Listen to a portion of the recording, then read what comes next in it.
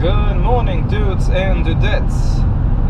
It's November the 2nd, I think, hence the stash.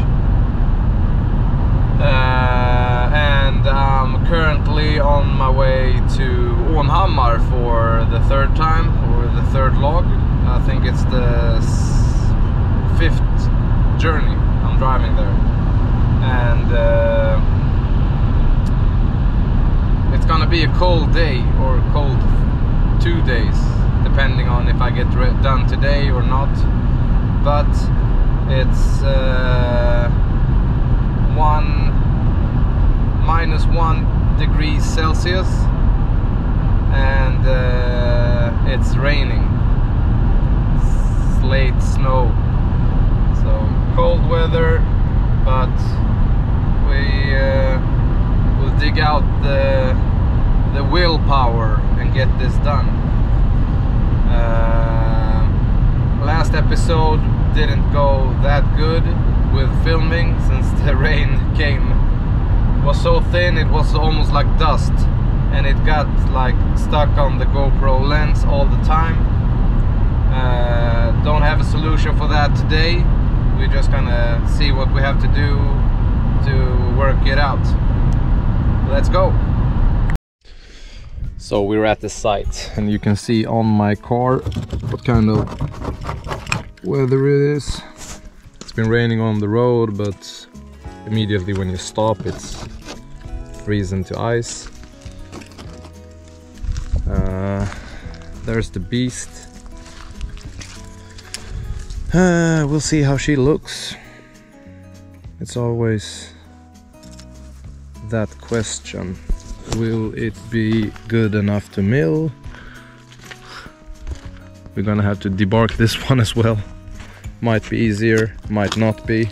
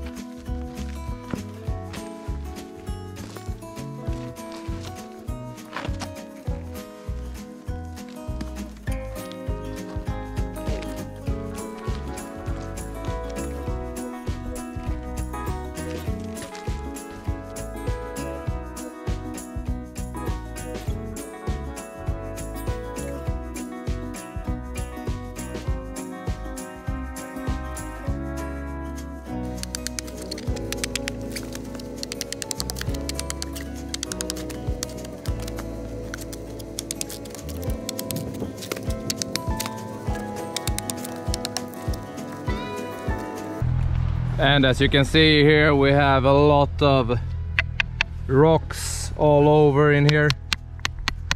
So we're gonna be needing to strip this off.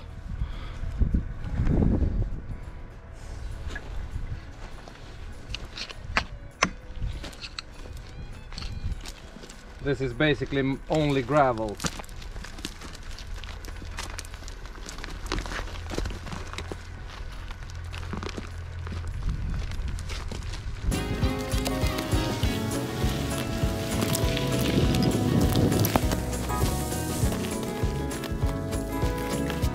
A lot of bugs are gonna get homeless.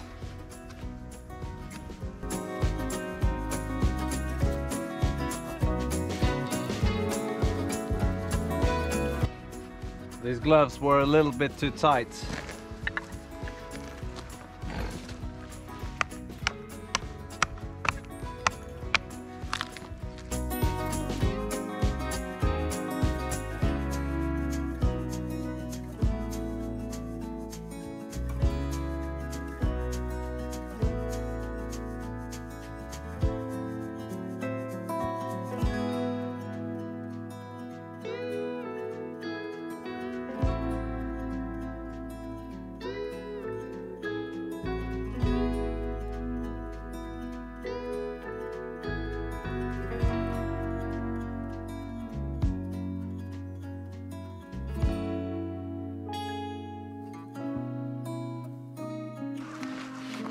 splendid.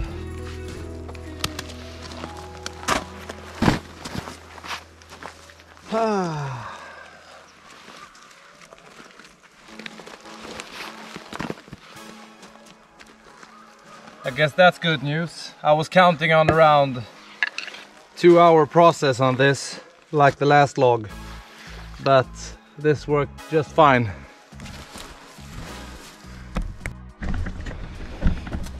Next step is to brush off all the dirt. Let's see what we have underneath.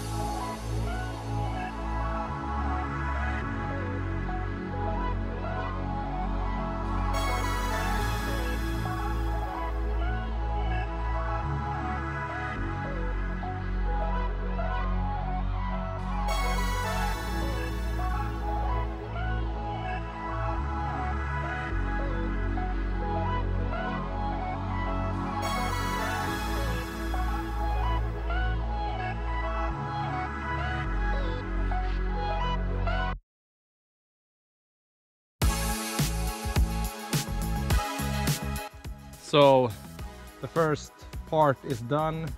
I did edge up the side of it a bit since the customer wanted it to be as square as possible to fit in the storage unit where he had the other 2 logs, but also for being as comfortable as possible for a dining table. So I just edged that up so it's a bit straighter. You can see it now that I cut off a small piece here. This piece, it was sticking out pretty far, but now she's way straighter. Next thing is to get the ladder on top, and we'll make some sort of a first cut.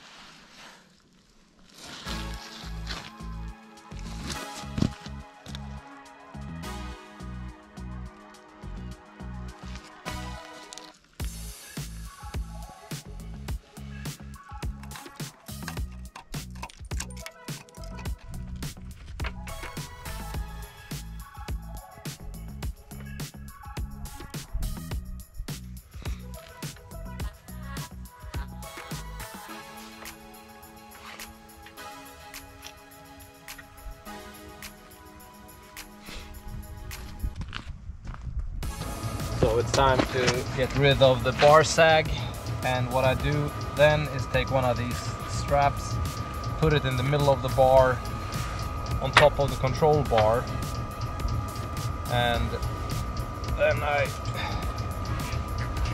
tighten it a bit like that so it gets up quite a lot.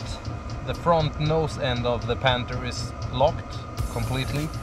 And what we do then is you get over to the nose, to the saw end side, and pull it a little bit closer, and then we lock that as well.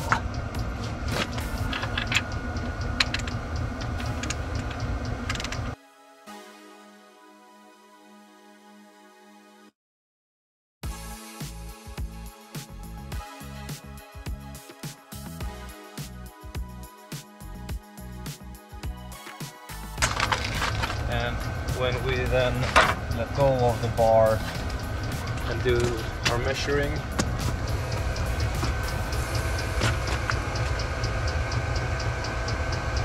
we are exactly where we want it to be, all over the rig, which is amazing. 20.5 centimeters.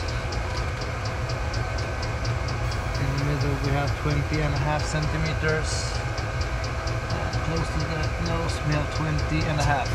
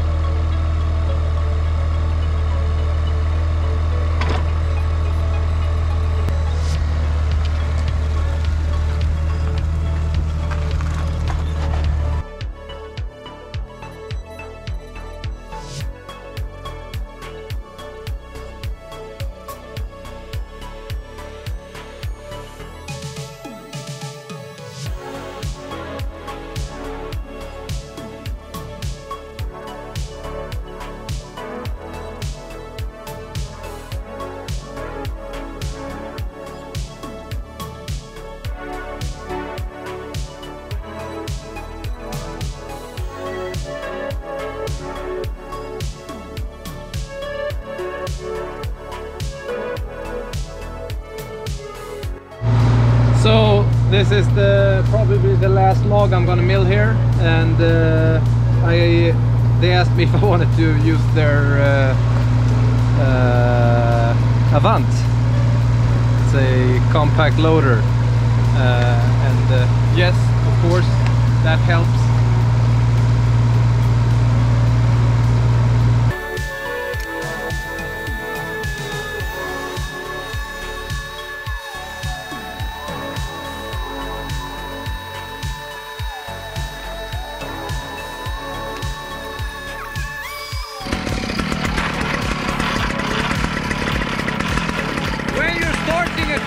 Make sure to have the mill flat against the surface.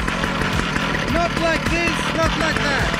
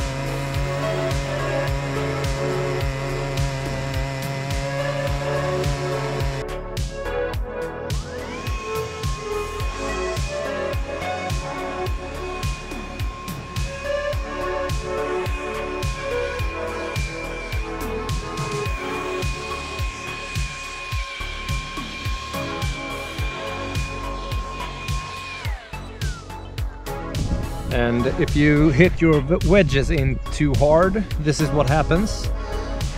You get like a small...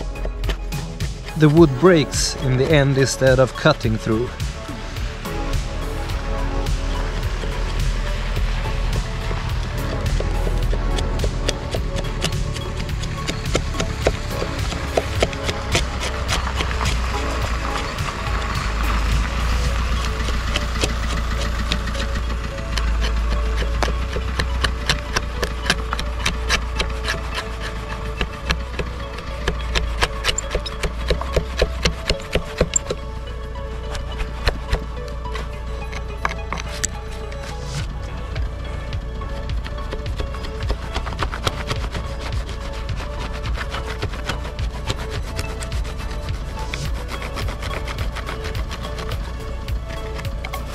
No biggie.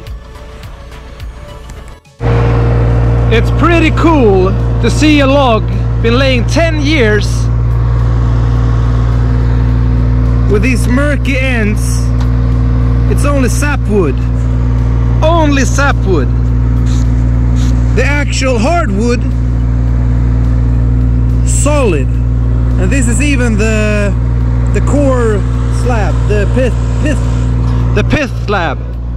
So it's crazy how good condition it is.